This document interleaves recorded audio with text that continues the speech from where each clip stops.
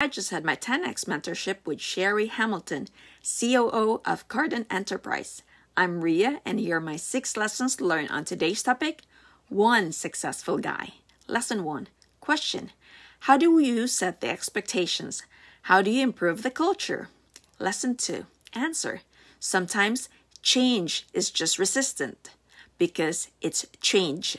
And the only thing that can tell you is to bridge the gap is to get someone, find someone, one of your guys that actually bought in, and show them how well they're doing. Lesson 3. It's the success. Everybody wants to be successful, and they resist it because of whatever they do, they don't want the control. They want to do their own thing. Lesson 4.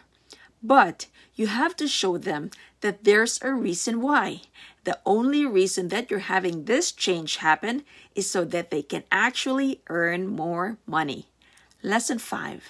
So, if you can demonstrate that to them with even one guy, then that will be your poster child. And you'll be able to get the next guy, and the next guy, and the next guy, and the next guy. Lesson 6. Some guys will come and they'll blow out. And the trick is not to let those guys to poison everyone before you could get a chance to save the valuable ones. So those are my lessons learned. I hope you learned something. Please don't forget to hit that subscribe button. And you can also download a free section of my book, Apartment Prescription, from 0 to 50 apartment units in 7 years. If I've done it, I know you can do much, much more.